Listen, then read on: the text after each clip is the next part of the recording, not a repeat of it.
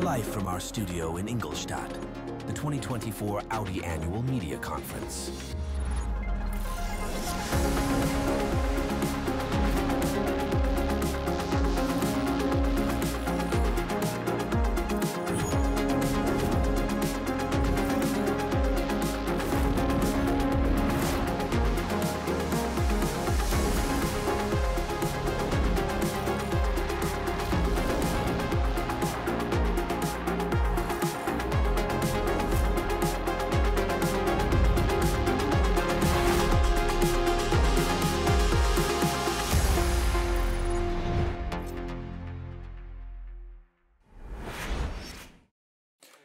Good morning and welcome to the annual media conference 2024 of Audi AG, live here in this hall and of course in our live stream. Now, after a number of years where it was fully virtual only, it's very nice to have this hybrid event today, live and as a live stream from the heart of Audi AG, live from the shop floor in Ingolstadt. And that's for a good reason. It was only last night that we celebrated the media world premiere of the new Audi Q6 e-tron here, the first all-electric model from our headquarters here in Ingolstadt. And today I'm delighted to welcome you to this very place for our annual media conference. And with me in the studio we have our CEO, Gernot Döllner. Welcome, Gernot. Hello, Dirk, and hello and welcome to all of you here on site in Ingolstadt and everybody who's joining us via webcast. Thank you. Well, ladies and gentlemen, what can you expect in the coming hour? We will start with a conversation with Gernot Döllner to explain how our company is holding its own in a challenging market environment. We will be focused on the important strategic topics. And of course, we will also talk about what the future will hold for Audi this year. Following that, our CFO, Jürgen Rittersberger, will present the key financial figures for 2023, the earnings, and also, of course, provide an outlook. At the end, as usual, Gernot Döllner and Jürgen Rittersberger will be happy to take any questions you have. And what's important to know is that you can submit your questions immediately, that is, during the presentation program, using the question field on our microsite. To make sure that we have a level playing field, we'd ask you to submit your questions online, even if you're attending live in our studio, simply using the QR code that you see on the tables. And of course, our team is available in the room as well to help you with any issues. As I said, a level playing field, especially when there's a question that is a bit longer or involves several points. With that, let's go. Gernot, first question. You've been CEO of Audi AG since the 1st of September. Let's start with a short recap. How was your start at Audi and what have you tackled since then?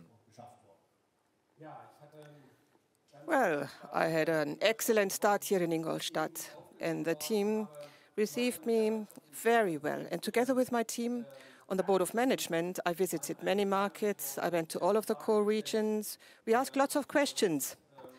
And with this highly motivated team, which I found here right from the start, we worked hard. We set priorities, and we can already look back at the initial joint successes. A good example of team play is the Dakar 2024 victory with 2 dimensions. It's excellent that we won there. And it's the first time that a car with an electric drivetrain and hybrid power supply, energy supply, that such a car won the hardest rally in the world. And with this, it continues a long motorsports tradition. Just think of the hybrid at Le Mans. And this demonstrates that Audi really stands for Vorsprung durch Technik, leadership through technology. And secondly, teamwork in the development phase of the car, and also teamwork during the actual race. And that's something that I highly appreciate, and I found this among the team. And then last night, that was another highlight, the world premiere of our Q6 e-tron. And some of you actually were here yesterday on site in Ingolstadt. Well, I myself, at a very early concept stage, in a different role, I had the pleasure of cooperating on the development of this car. It's a very important model in terms of the Audi strategy.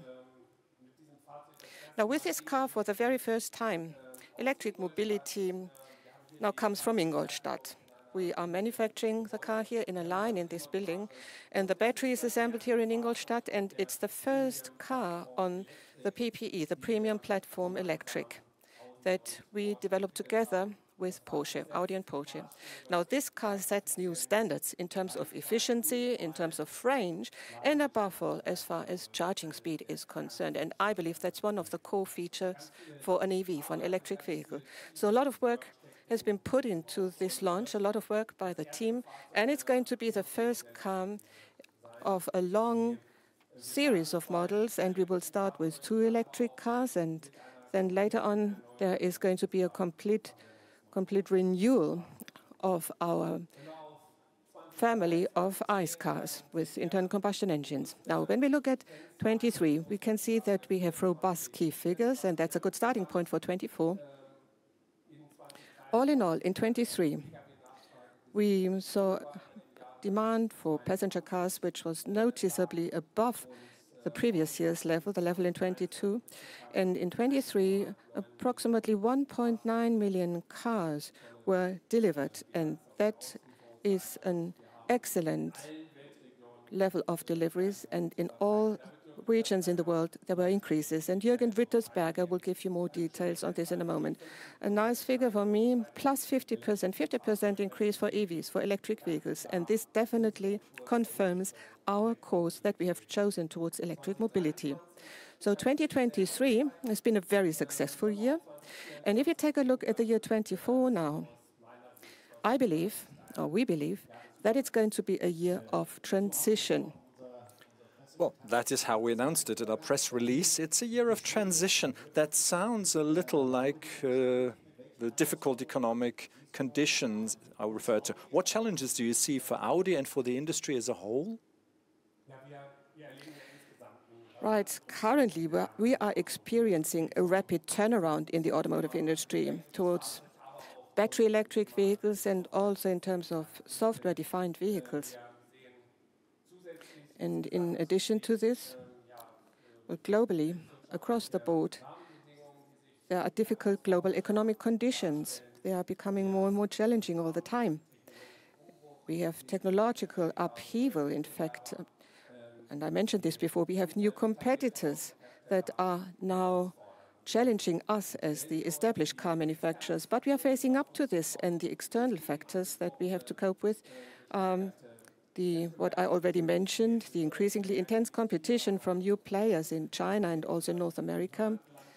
When we look at our suppliers, they are increasingly subject to pressure, and we can see higher costs, higher factor costs for raw materials and commodities or materials in general. And at the same time, there's weakened economic growth, but Jürgen Rittersberger will tell you the background or the details later on. And in addition to the external factors, we, Audi, are also facing internal factors. There will be numerous model launches coming up. We already reported about them yesterday, and we talked about them today. And there are 3 core product lines which we are renewing, and some are launched, some are phased out, and that of course has an influence on our sales figures. And for some models and components, we still see a tight supply situation for some parts. So overall, particularly with our starting point at a good level in 23, we think we are well positioned for this year of transition. And we can definitely well, face this change from a position of strength. We can help shape this change. But we are also fully aware that in this complex environment we have to be focused. And secondly, speed is important. We have to pick up speed, and this transition has to be shaped with high speed. Gernot, you mentioned a number of the challenges, raw material costs, our SOPs, etc. So what's the strategic course and decisions that you've been able to take as a management to meet these challenges? As I just mentioned, now on the one hand, our company is currently managing the biggest model initiative in Audi's history that we've been waiting for a long time. And that, of course, is what we planned for.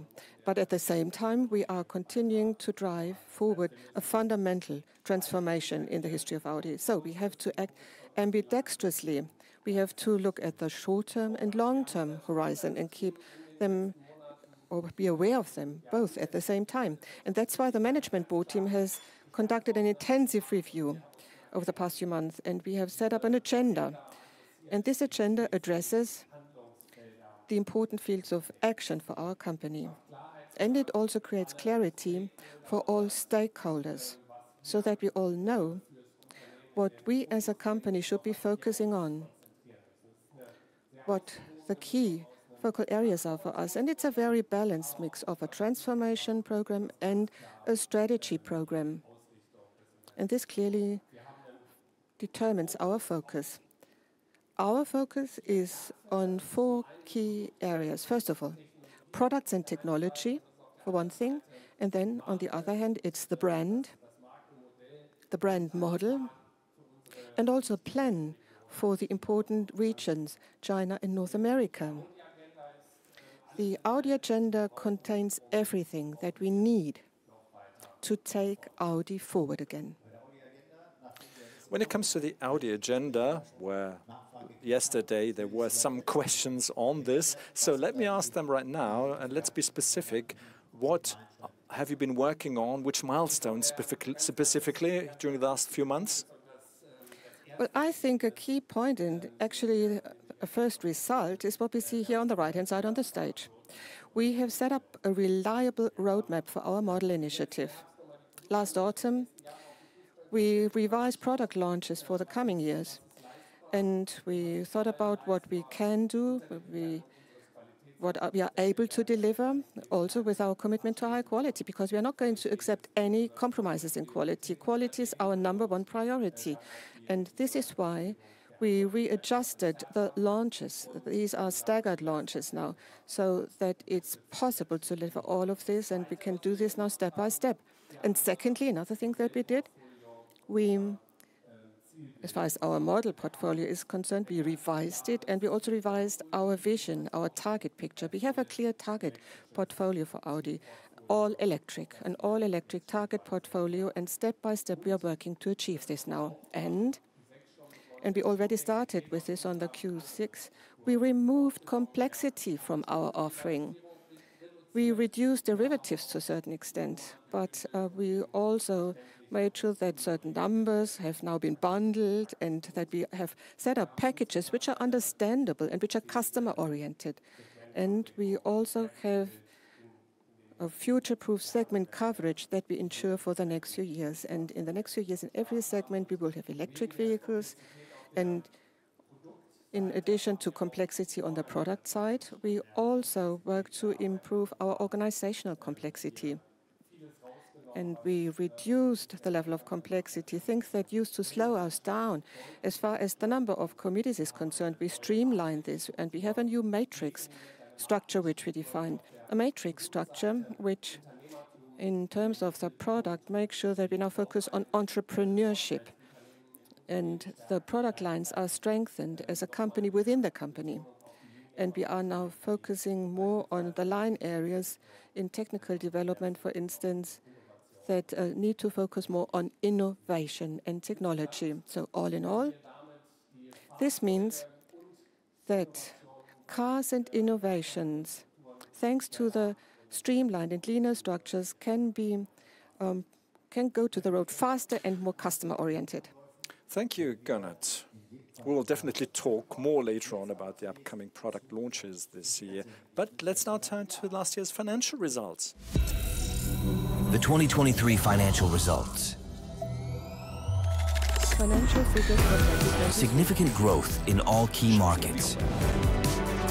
Growth In all particular, core regions. electric In vehicle particular, deliveries sales increased of fully electric significantly, vehicles increased plus significantly. 51% worldwide, worldwide. a plus of 55% in the US market. In the US market. In total, the brand All in group all, Progressive delivered about 1.9 million units. That's a plus of 17%. Responds to a growth of 17%. The revenue rose to 69.9 billion euro. 69.9 That's plus 13%. billion euros, plus 13% in The revenue. operating margin And our is operating 9%. margin is 9% now. The net cash flow Net reaches cash flow 4.7 billion euro. Which is 4.7 billion euros. We are responding to the continuing challenging market environment with a clear We now roadmap have a for clear roadmap 2024 and 2024 beyond. and the years beyond.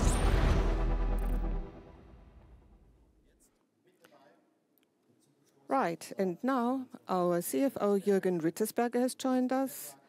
He is responsible for financial, legal, and IT. Great to have you here. Thank you, and happy to be here, and welcome to the heart of our Ingolstadt, a shop floor, a great venue. Now we saw some of the figures already, the profit and margin. Can you give us a deep dive into the markets and regions? Yes, of course, happy to do this. Brand Group Progressive delivered more than 1.9 million Audi, Bentley and Lamborghini cars worldwide in 2023. This means growth of around 17%. With that, we were able to grow significantly in all core regions and faster than the market as a whole. In Europe, there were deliveries of 755,000 units, exceeding the previous year's number by 19% approximately. We achieved clear double-digit growth rates in each of the 5 major European passenger car markets. That's Germany, the UK, Italy, France, and Spain. As for China, our most important single market, 733,000 vehicles were delivered. That's plus 13%. And in the US, our deliveries increased year on year by 21% to around 235,000 units. We have also gathered speed in terms of electrification, with 178,000 all-electric Audi models. 51% more cars were delivered worldwide than in the previous year. To summarize, this is a strong sales performance, all the more so given the currently challenging conditions that we're facing, where Gernot gave you some indications. Could you tell us a bit more about those challenging general conditions? Well, happy to do so. As we all know, there are more and more geopolitical crises around the world. In addition to the war on Ukraine, the Middle East crisis came into focus from the autumn onwards. At the same time, global economic growth slowed noticeably in 2023, especially in Europe and in Germany, where the economy is weak. The most important overall car markets were significantly higher in 2023 than in the previous year, but 2022 was strongly affected by the semiconductor crisis. The improvement in supply is accompanied by increasingly fierce competition, however, especially in the BEV segment. At Audi, we have taken decisive action in this challenging environment, among other things with our performance program 14. In this program, we combine all measures to achieve a long-term return of 14%, but more on that later. The bottom line is that I can today announce a robust financial performance for the 2023 fiscal year. At 69.9 billion euros, Our sales revenue exceeded the previous year's figure by 13%. This is primarily due to higher vehicle sales, thanks to strong demand and a more stable supply situation. Within our model range, the all-electric Audi Q4 e-tron recorded the strongest sales growth by far. Overall, the share of revenue from the sale of electric and hybrid vehicles, according to the EU taxonomy, climbed to approximately 16.3%. Our operating income reached 6.3 billion euros, following 7.6 billion euros in the previous year, and as a result, our operating return on sales fell from 12.2% to 9%. This decline is primarily due to effects from commodity hedges, which is important to know. In 2023, these effects had a negative impact, that's the commodity hedges again, of around 0.9 billion euros, after a positive effect of around 0.8 billion euros the year before.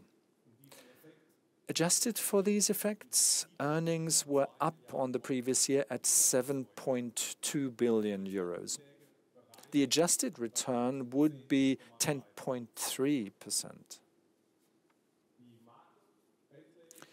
The Bentley, Lamborghini and Ducati brands also made a substantial positive contribution with a total of 1.4 billion euros.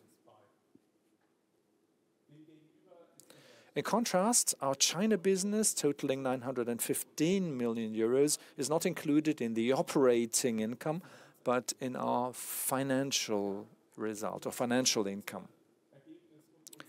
Our earnings and our return overall show one thing: our business and financial management was successful in 2023. And this also applies to our net cash flow at 4.7 billion euros. This was roughly on a par with the quite strong previous year. It was in particular the reduction of inventories that had a particularly positive effect, over 4 billion euros. On the other hand, higher capex and development costs had a negative impact on net cash flow in the reporting year. This increase is primarily due to upcoming model launches. And a case in point, our showcase you can see here, the Audi Q6 e-tron, which was presented yesterday and which you can see here today in the limelight. Jürgen, you just mentioned our brand group. How have Bentley, Lamborghini and Ducati developed individually? Well, as I said, our brands did a great job, financially speaking. Let me start with Bentley. 13,600 luxury cars delivered by Bentley in 2023, 11% less than in the strong previous year, and revenue declined accordingly, reaching 2.9 billion euros. Our operating income for Bentley, that is, was 589 million euros. The return on sales for Bentley reached 20.1%, which was just above the strategic target of 20%. This means that our British luxury brand has achieved more than sound key figures, despite difficult conditions in some markets and a fundamentally challenging phase in the product life cycle. In the coming years, Bentley will gradually convert its entire product portfolio to e-mobility, step by step, and Bentley models will continue to impress with their luxury, comfort and performance. In 2023, Lamborghini once again clearly exceeded the record numbers of the previous year across the board. For the first time in its history, Bentley delivered more than 10,000 cars. Sales revenue increased by 12%, reaching 2.7 billion euros. The operating income came in at 723 million euros, which means a record return on sales of 27.2%. So that is an all-time high for Lamborghini. And one thing I'm particularly pleased about as CFO is the order book of Lamborghini, which is absolutely full, which makes it easy to plan ahead. The current Huracan and Urus models are sold out until the end of production. And for the new Revuelto, the world's first super sports car with a V12 plug-in hybrid, there's a waiting list where the waiting time is until 2026. Another milestone for Lamborghini will be the all-electric Gran Turismo, based on last year's Lanzador concept study. Let's stay in Italy for a minute. As in the previous year, for Ducati, we can say that Ducati dominated the world of motorbike racing in 2023, being the first motorbike manufacturer to win the Riders and Manufacturers World Championships in the MotoGP and Superbike World Championships twice in a row, which is a fantastic achievement. But it's also off the racetrack that the motorbike manufacturer has impressed us with its strong performance. Despite a slight decline in deliveries and sales, the operating income was above the previous year's number. And that's especially due to a better mix, but also due to a very consistent premium strategy and strict cost discipline. The bottom line was that the return on sales of Ducati was a strong 10.5%. Well, you are really quite satisfied with the figures for 23 with Lamborghini, Ducati and Bentley. You're really happy with the figures. We noticed that. But let's take a look at the current year. What do you expect? Well, as Gernot said earlier, 2024 will be a transition year. The overall economic situation remains difficult. We expect the passenger car markets to remain highly competitive. And it's especially in the BEV segment that demand has recently lost momentum, to some extent as a result of declining or expiring subsidies in some key markets. Moreover, our new products, such as the wonderful Q6 e-tron, but also the A6 e-tron, will only become fully effective in terms of volume from the second half of the year. In addition, we also expect the supply situation to remain tight in 2024. Overall, it's our expectation on this basis that the sales revenue will come in at between 63 and 68 billion euros. And the operating return on sales should reach a robust level of between 8 and 10%. For the current fiscal year, we anticipate an investment or capex ratio of between 11 and 13%. This includes research and development expenditure in total and also our capex. Net cash flow is expected to be between 2.5 and 3.5 billion euros. Let me summarize. 2024 will be a challenging year for us. Nevertheless, we are aiming for sound financial performance even in this transition year. So much for the forecast for 24. Can you give us an outlook for the years after 24? Of course, we will continue to invest heavily in our future. We plan upfront expenditures of around 41 billion euros by 2028. The decrease of about 1.6 billion euros compared to last year's planning round is mainly due to the streamlining and optimization of our product portfolio. Audi defined a clear roadmap for the transition to e-mobility at an early stage back in as early as in 2026. We are planning the last major world premieres of new product lines with conventional powertrains. Based on this decision, we are seeing a decline in investment and capex in our ICE models in our current planning. 29.5 billion euros, or more than 70% of our upfront expenditure, will be spent on the future fields of e-mobility and digitalization. And it's by 2027 that we intend to substantially expand our e-portfolio and offer an all-electric vehicle in all core segments. You mentioned it before, and this morning We already got some questions. What role does our performance program 14, play in this? Well, as Gernot has said, with the Audi agenda, first of all, we have developed a clear-cut plan. We are recharging Vorsprung durch Technik. We are rebalancing our organization, strengthening our business in China and North America, and we're putting our customer and quality even more center stage. All of this will cost some money initially, and this makes a strong financial performance all the more important.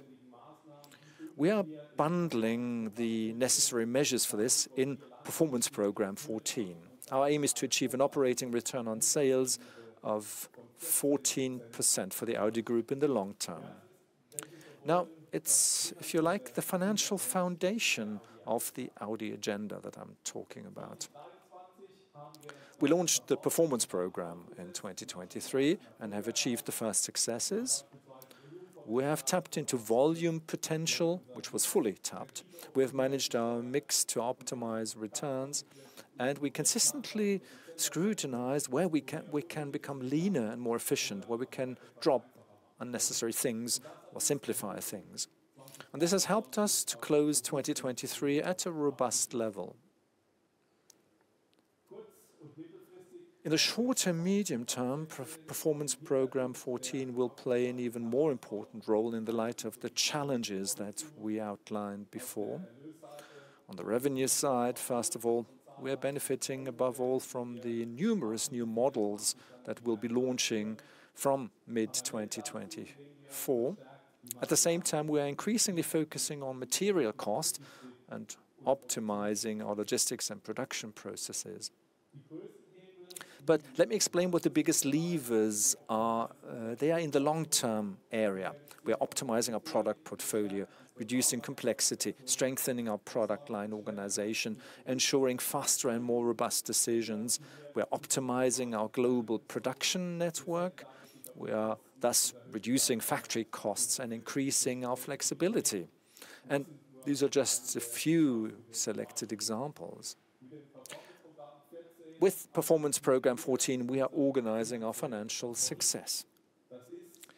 Now, this is challenging, but we have a clear plan, we have strong brands, and above all, we have super attractive products. And one thing, we have a great team. Thank you, Jürgen. Thank you. Now, ladies and gentlemen, dear audience here on site and all those connected digitally on the webcast, I'd like to remind you once again, based upon what you heard from our CFO, let me remind you that you can submit your questions.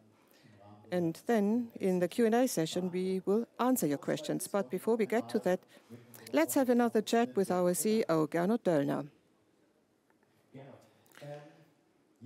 Gernot, Jürgen made it clear in his keynote contribution that 2023 was a successful year for Audi, a robust year. Let's take a look ahead, shall we? What are the milestones for 24?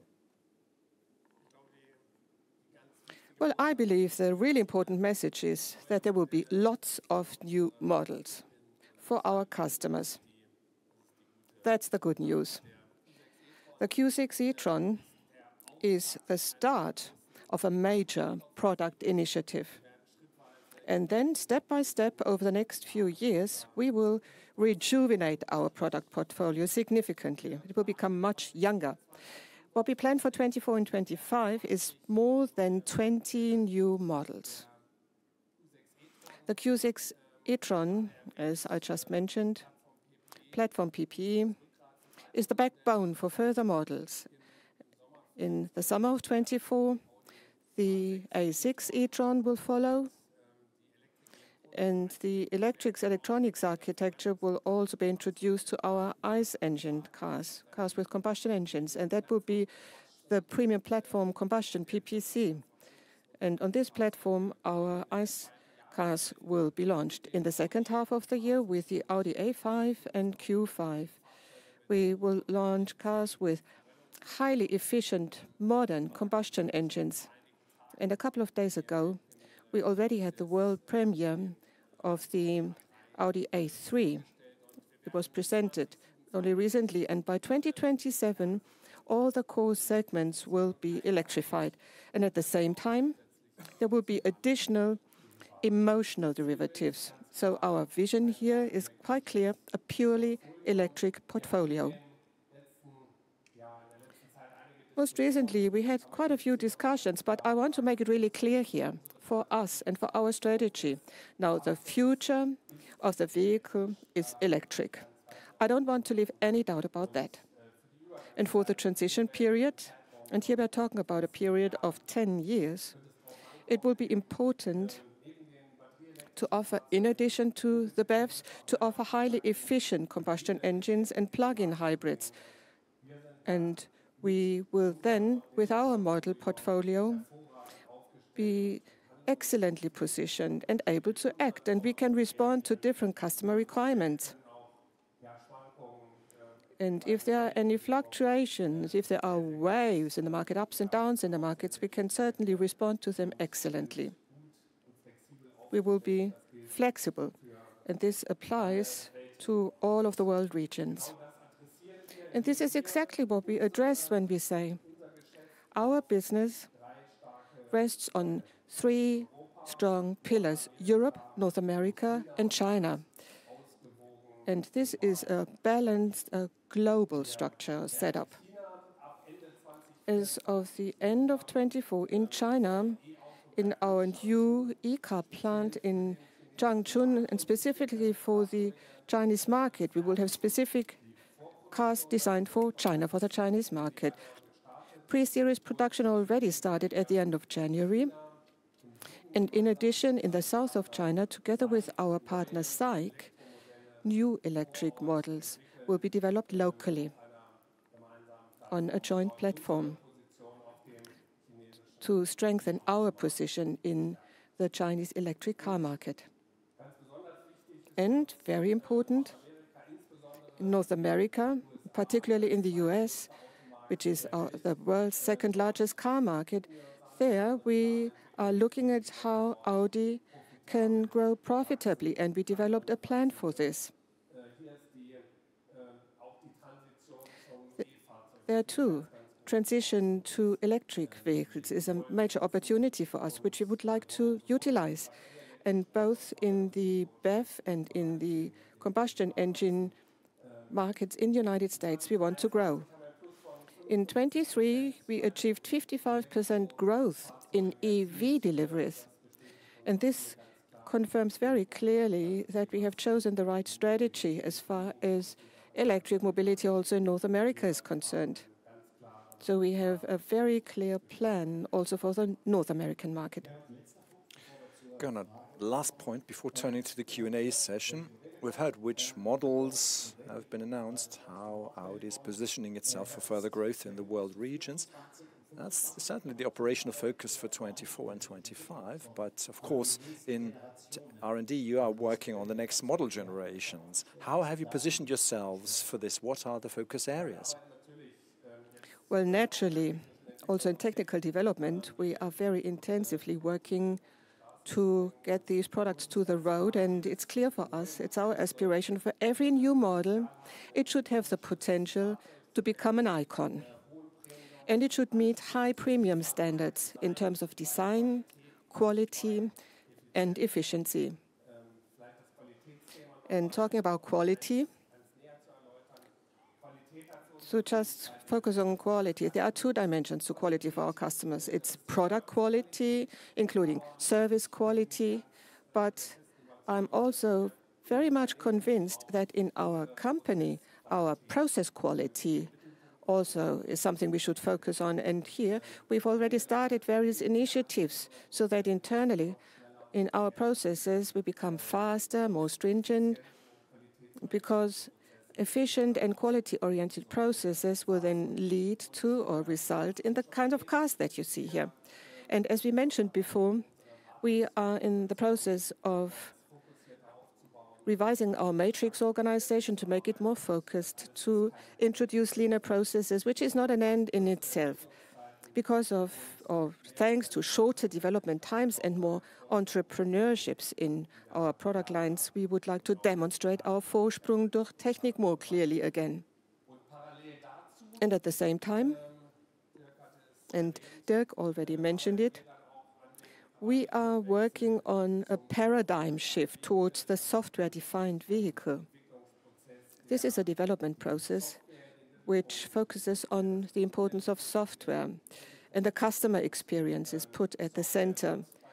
Software will be the leading element in the development of future vehicles, and all the other processes will be oriented towards it and will be based upon it. Together with Volkswagen and CARIAD, we have set up a software-defined vehicle hub, and together we will develop the software and hardware concept, and together with the architecture for the next generation of vehicles.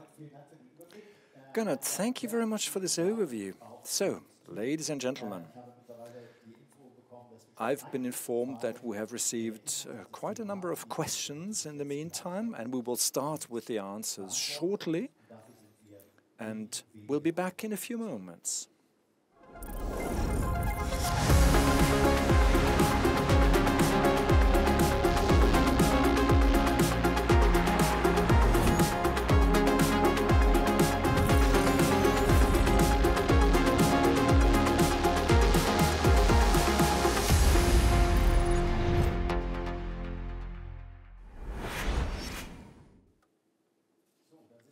Okay, welcome back.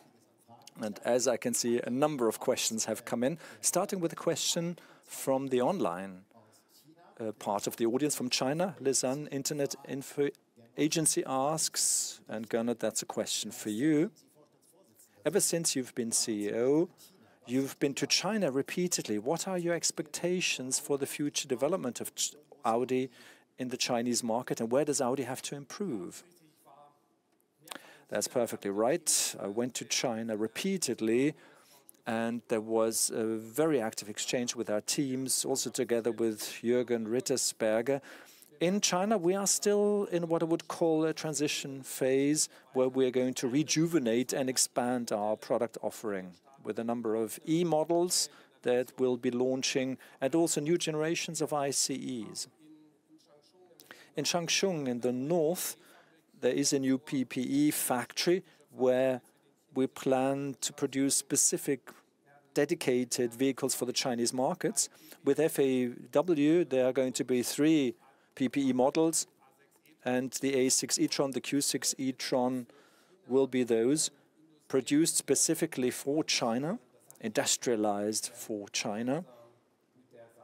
And with SAIC, as I mentioned before, e-vehicles, progressive segment e-vehicles will be offered, developed and offered for the Chinese market. Okay, let's continue with the next question. Alexander Demlik, thank you for that question. Der Spiegel. A number of years ago, Audi was the most ambitious level 3 self-driving car maker, and now competitors have been offering and developing things. Are you continuing that challenge or not? And if not, why? First of all, we believe in level 3.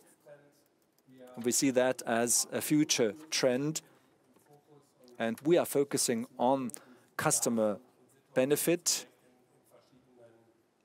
and looking at what customers' needs are in different driving situations. For example, driving, parking, safety and security, and also comfort. Currently, we are focusing on the continued development of level 2 systems, where we have a clear roadmap that we are pursuing, expanded hands-off options that we are offering to our customers. One example would be the new assist systems, such as the adaptive cruise assist in the Q6 e-tron, which, again, you see here in this room. Then we have one question that came in from several, and I'll try to phrase it in quite a wide way. It came from several stakeholders. How strongly are you affected by the cost-cutting program of the group? Will jobs be shed? What does the group's cost-cutting program mean for Audi? Well, we established our performance program 14, and we called it performance program for a reason and not cost-cutting or efficiency program, because our goal is really both sides of the income statement, in other words, the income side and the cost side.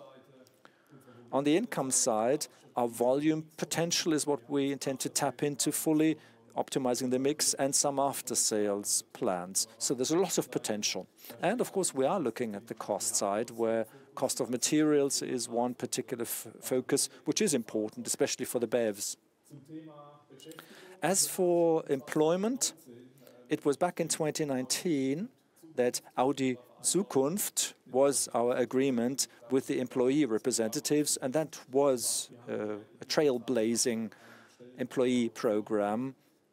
There was some headcount reduction since, and important steps were reached. And with that, we have a sound footing to plan and look and manage things ahead. We are still looking at having a grip of our costs, and cost discipline is very important. Okay, then we have an individual question which was asked several times. So let's take it by John McElroy, Auto Express, UK. Thank you very much for your question. Now, the Q6 e-tron was, because of software problems, was slightly delayed. How big a problem is it for a traditional brand such as Audi compared to previous models, earlier models? And are you confident that you have overcome these problems? Now, all in all, we've been very ambitious when we set our targets in the development of the premium platform electric, and also the E-cubed architecture, which is installed in this vehicle. Now, the E/E architecture is a key technology, which, together with CARIAD and with Porsche, which we developed as a team and which we are launching now, and digitalization and the customer experience will be raised to a new level thanks to it. And this is why, over the past few months, the start of these vehicles was slightly adjusted. Quality and maximum customer benefit were our particular focus, and we conducted comprehensive tests to validate the functions, and now we are finished. Now we are ready with the Q6 and the other models for this future technology that we now bring to our customers, and also with the level of quality the customers can expect of us. Good. Okay, so then from the UK, we go directly to a more local question. Alexander Dambach from the Southwest Rundfunk. Following question on our plant in Neckarsulm. The Works Council Neckarsulm is asking for much better capacity utilization of the plant and a decision in favor of further models to be produced at the Neckarsulm plant. I assume that this refers back to the town hall meeting 2 weeks ago.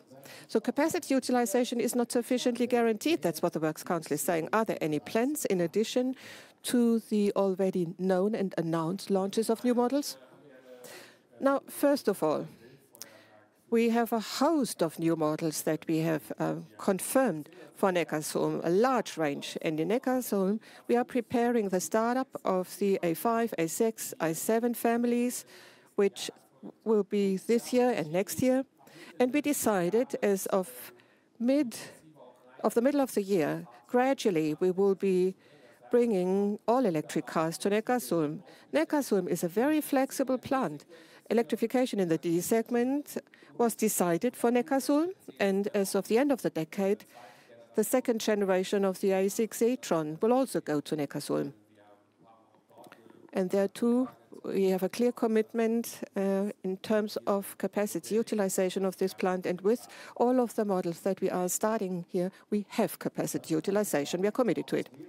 Then a question which came in several times over. Jürgen, you referred to the current figures. You presented the current figures. Let me sum it up like this. How can Audi achieve its ambitious profitability targets in the future based upon the results that we have seen so far?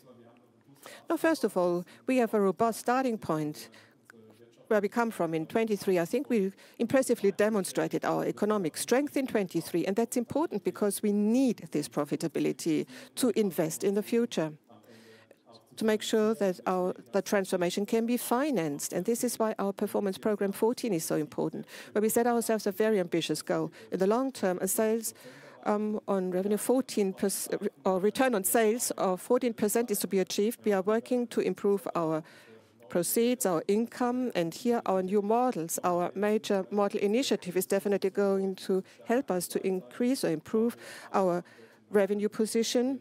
But we are also looking at which markets we have where we can tap into additional potential and where our volume potential can be further exploited.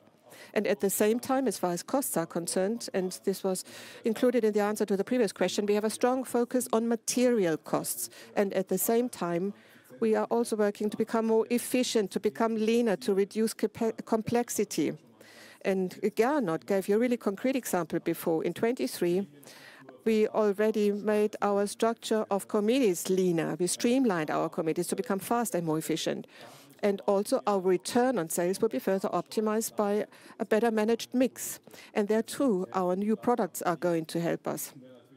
Last but not least, with these platforms, we also benefit from synergies within the group, and particularly for battery electric vehicles, I believe it's one of the keys to success. Well, I think we already covered a good part of the response to the next question. Lennart Wermke, Automobilwoche. I think this answer basically also applies to your question, which goes in the same direction. Additional question on PP14, the performance program. You are saying goes to Mr. Döllner, but I think for both gentlemen, in the performance program 14, you identified areas in which Audi wants to become leaner, more efficient, where you're going to drop unnecessary things. Could you please give us a concrete example where this already happened? This also goes in the direction of the answer that Jürgen just gave us. I believe that Jürgen commented on PP14 already. He told you quite a lot about it.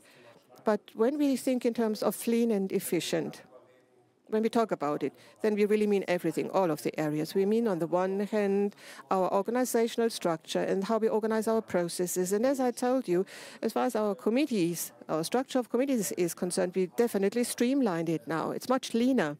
And also the way we manage processes with our matrix organization, we introduced more entrepreneurship, entrepreneurial spirit into our company, so that the individual product lines are companies within the companies. They're the ones who become more leaner and more efficient as a consequence. And complexity, that's something that is a high priority for us. And the Q6 e-tron already is a very good example, where the complexity of software and the number of versions that can be ordered by customers was drastically reduced. We have clearly predefined packages offering to our customers. That's good for the customers because these packages offer extra value. So the customer has to struggle with less complexity when they order something.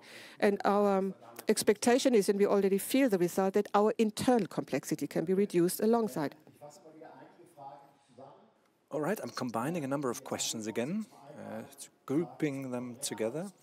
Questions about the end of ICEs and actually postponing some of that. Are your ICE products obsolete, or what will happen after 2026? Will there be combined drivetrains? Gernot, perhaps that's a question for you. Well, to answer that directly, our ICEs are launch models. They are SOPs and will be over the next 2.5 years, where in all segments of ICEs there will be SOPs with a completely new generation of internal combustion engines and hybrid, since you mentioned combined powertrains. Yes, we have to be ambidextrous, as I said before. Battery electric vehicles in all core segments by 2026, but in 26 and 27, new ICEs and plug-in hybrids will be launched as well, which means a perfect footing with a completely new portfolio, BEV, ICE and plug-in hybrids. Okay then, thank you. A question from Markus Fasse from Handelsblatt. When will we see the decision in favor of a US plant? And what does this decision depend on? Has the presidential election an influence of the type of powertrain? We haven't taken the final decision yet. We are investigating different scenarios. On the one hand, we see that BEV demand in the US is growing, and strongly so. The Inflation Reduction Act means that e-mobility in the US is getting more dynamic. It's given a boost. With the Q5, we are about to take off in Mexico, which is a very important model for the North American market. We're reviewing various options, and the decision will be taken in the planning round of the Volkswagen Group as well, and the entire North American region and infrastructure, local infrastructure. Our planning is clearly more long-term than in the political arena. Certainly our planning goes beyond the term of one president, which means the election means that we are still working in a very flexible way. Claudia Scholz, next question, the Pioneer. When do you expect battery prices to go down? Are you afraid of any bottlenecks? Well, let me start the other way around. The supply situation and supplier situation for batteries is very good. And against that backdrop, today we don't fear any bottlenecks. That's in particular true because with battery technology, we're using LFP technology and NMC technology at the same time. Of course, battery technology is a key core competence that we are investing in, building more know-how within Audi, but in particular within the Volkswagen Group. As far as the reduction of battery cost is concerned, we are working within the entire Volkswagen Group, which means we can consistently and are using effects of scale. And with PowerCo, I think we've established a great foundation. But there are also some technology options when it comes to energy density optimization in batteries. So it's our expectation to reap further benefits in terms of cost in battery technology. Okay. Then let's move to Italy. Alberto Aniciarico, I hope I got the name right. Your question was, which models based on PPE are expected, are planned?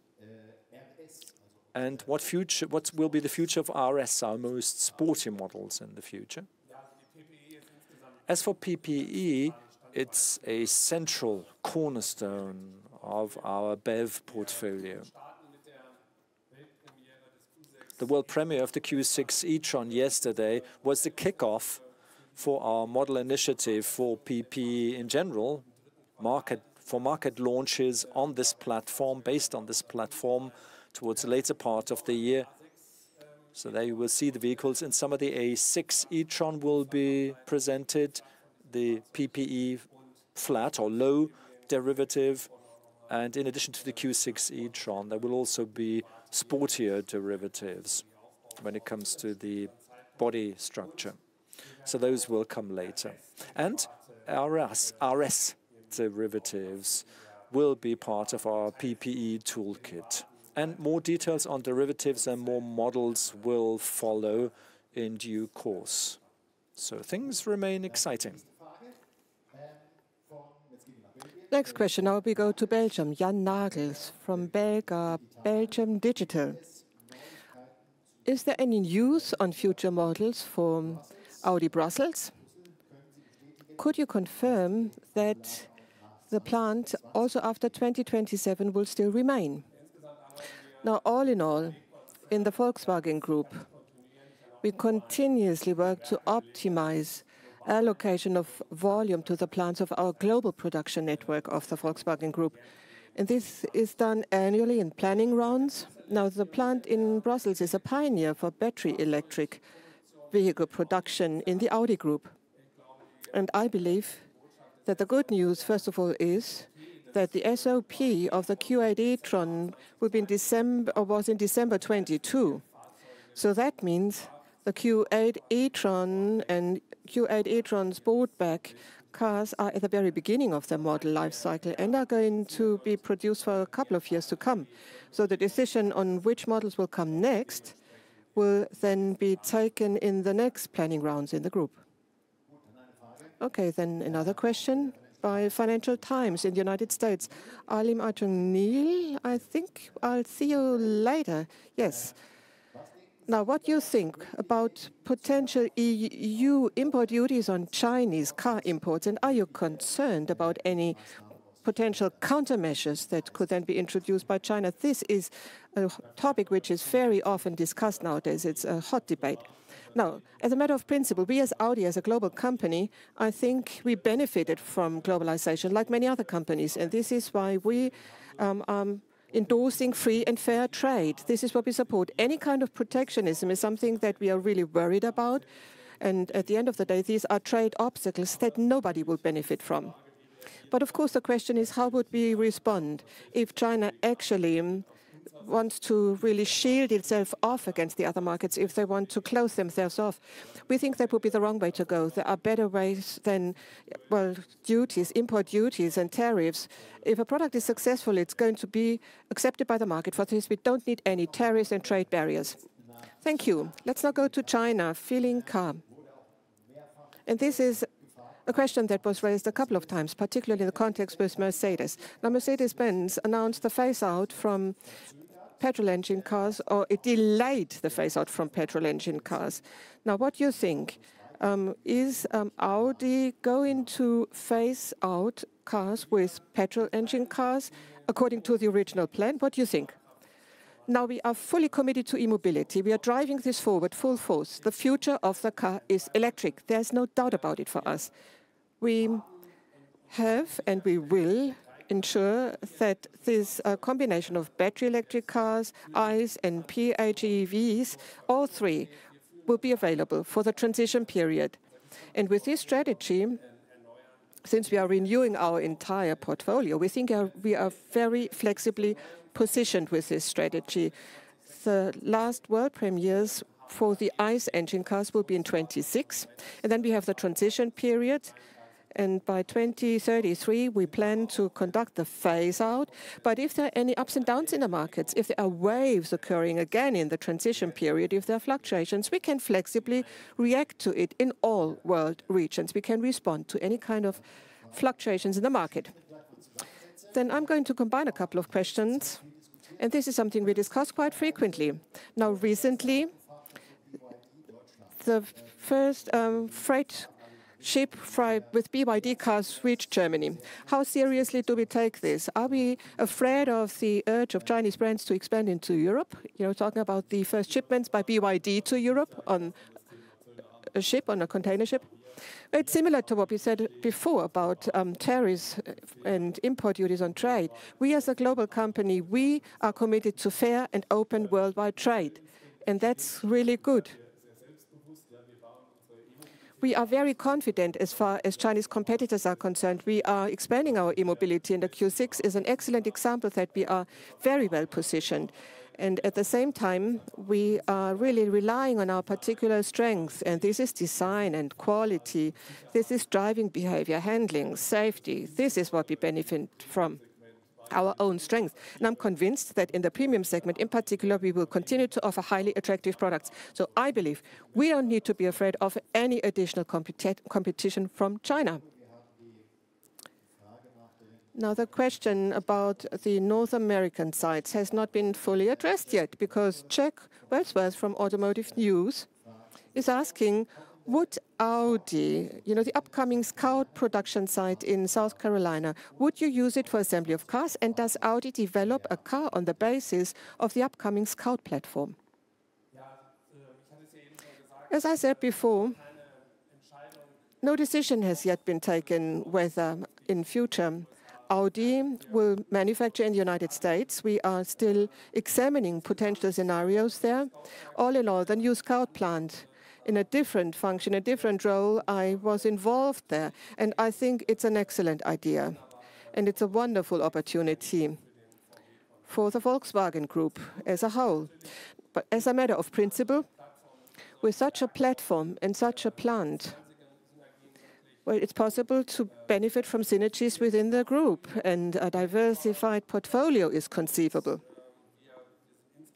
And all in all, what we are doing, and that's clear, our global portfolio will be expanded by market-specific derivatives and models, but we cannot communicate on this yet. We'll do it in due time. Thank you. Now, I'm going to combine a couple of questions once again. It's charging infrastructure, charging speed, and charging per se, charging generally. Let me sum it up like this. Charging speed, charging on the go, that's difficult. And it's one of the reasons why possibly certain customers are reluctant to buy an EV. So what is our response to this? Now, first of all, the question, I believe, certainly addresses one of the reasons why so many customers are reluctant to buy an EV nowadays, charging. And this is why we are addressing this topic, the combination of range and charging speed. We really put it at the very top of our list of priorities. So it's the combination of the two. What we need is a high basic range that the electric car can cover, but we also need excellent charging performance. And I believe that Q6 e-tron, if I can use it as a reference here, we have both.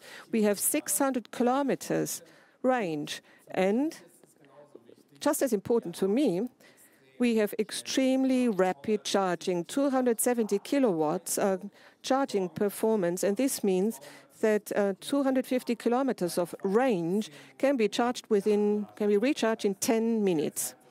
And that's the time that otherwise you would just, have a break at a rest station or rest area along the motorway, and that's the time you need for recharging. And as far as charging infrastructure is concerned, we do see some progress. I think 120,000 charging points, rapid charging points for 1.4 million BEV cars, that's what we see now. And the Volkswagen Group also has 40,000 high-performance chargers in the EU, China, and the United States. That's the group's contribution, and it's very important that all of this needs to be combined, the infrastructure and the ramp-up of EVs, and here we are also making our contribution. And the most important point is range of the EVs and charging speed. Thank you. Let's turn to a question that came from several, again. It's relatively clear. And about one thing, when will we get an affordable electric entry-level model of Audi? This is something that we've been discussing in our portfolio discussions on the Board of Management, very active discussions on this during the last few months. In the medium term, an additional electric model below the Q4 e-tron will be launched. And I can tell you this, it will be a wonderful, unique, independent vehicle concept. It will be produced in Ingolstadt, and it will be a model that we can all look forward to. Okay, then, let's go back to Neckarsulm. Alexander Dambach, a second question on Böllinger Höfe. Will there be a successor to the R8 there, which reaches its EOP? And will the strategy of the complete phase-out of ICE engines be reviewed again or reconsidered if the sales volume of e-vehicles is not picking up speed as planned? Well, let me give you three parts to that answer. Well, there are three parts to the question. The sales volume of e-vehicles not picking up speed as planned, the last part of your question. There, I'd go back to what we said during the presentations. We have a flexible setup with BEV, ICE, and PHEVs. And of course, we are regularly reviewing our strategy and will always be capable of acting and adapting. Böllinger Höfe and the R8 and capacity utilization at Böllinger Höfe. The e-tron GT secures capacity utilization. The R8 was an important brand shaper. Today, it's seen as an icon for and of Audi. Our focus currently is the electrification of our portfolio and the product initiative with more than 20 models in 24 and 25. We will continue to offer highly emotional derivatives to our customers. So, there'll be a lot of good stuff coming from Audi over the next few years. Okay, next question is from Michael Rush from NZZ in Switzerland. He asks about the US market, where Audi has planned stronger growth for a long time compared to the EU and China. Sales levels are relatively low there. A stronger increase of sales. What's your plan to make sure it happens this time? First of all, we find that with 229,000 units, the year 2023 was the best selling year ever at Audi, 22% plus year on year. And for BEV vehicles, we recorded plus 55% in that market. And that gives us additional tailwind for our US strategy. I tried to explain this earlier during my introductory part. It's our plan to establish the US as a strong third pillar in our global footprint. That's where we see two significant specific opportunities. One is the additional electrification with highly attractive products that we are launching step by step in the market to participate in the transition towards electric. And the second dimension is that the US is quite heterogeneous, so our new generation of ICE engines and highly emotional derivatives that are hugely popular in the US mean that with this two-pronged strategy, we expect to address the US market in quite a different, successful way with huge steps towards substantially higher volumes in the US. Thank you. And I think in conclusion, because we're running out of time, would be good to go back to China. China Business News is asking, what about collaboration between SAIC and Audi? How well is it working? And second, how's the positioning of the first new model? What's the positioning, that is? Last year, an MOU was signed with SAIC last year, and it's our goal that together an intelligent, fully networked vehicle will be developed. That's what's the central part of our collaboration. A new target group we want to approach with a new market segment as well that we want to be attractive for in the very progressive segment. And then we will see how we can develop things. I think the headline would be the best of two worlds. That's the best way of summarizing it. Our technology strengths in design and styling, quality, dynamic driving, combining that with our technology strengths of our Chinese partner. I am firmly convinced that we will be making a compelling offer that will enrich and expand our portfolio. Great, thank you. That was the last question. This was the annual media conference, Audi 2024. Gernot, Jürgen, thank you so much. And thank you all in here, in this room, in this hall. And thank you to everybody listening and watching online. Thank you for joining us. And quite soon, the recording will be available from our Audi Media Center website. And all the information, audio, video information, written information for the past fiscal year. It was great to have you. Thank you, and see you next time.